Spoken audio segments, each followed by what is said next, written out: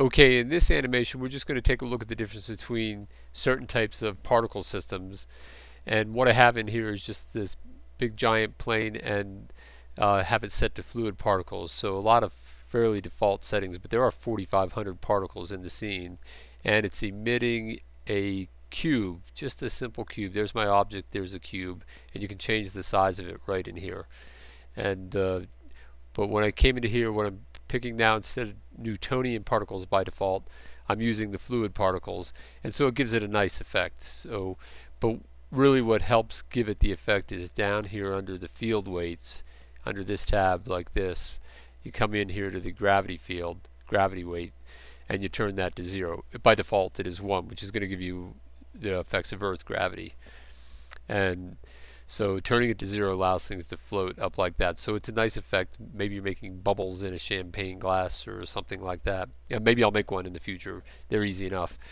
And then let's see what the Boids do. Boids, it takes a second to switch over, but these are more for like birds or flying insects and things like that. They work well. This acts like it's going to crash, but it won't. All right, and so there those go. And those are nice. So that has its own. I've tried these. I've messed with these before for all kinds of cool effects that they give. So that's powerful. And then I mean you see how many options you can work with. So you have to have a specific idea in mind. But I'm really just trying to get everybody else grounded in the basics for using Blender, because I'm not really the greatest artist on the planet, I assure you. And I've seen great illustrators and animators before, and I'm just trying to help them get past all the grunge work of getting the basics of Blender behind them, so they don't have to, so they can just focus on doing their artwork. All right, and then the Newtonian is the basics. That's the default for the particle system, and you can see, well, it's kind of boring, right?